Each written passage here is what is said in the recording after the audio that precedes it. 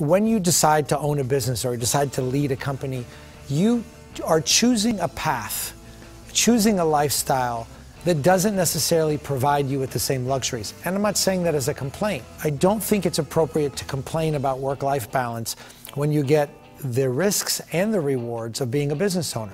I think we all need our spouses and our family and our coworkers to keep us grounded. And when times are tough, it's hard to keep that balance. When times are good, it's hard to keep that balance. And I think all of us need to have other people keep us in check. You shouldn't be thinking about what you have to give up to be successful. It's in your blood, and it's part of the fabric of who you are. And this idea that you have to give something up to get there is a fallacy. I think the better way to think about it is how you have to self-regulate to be able to not crash and burn.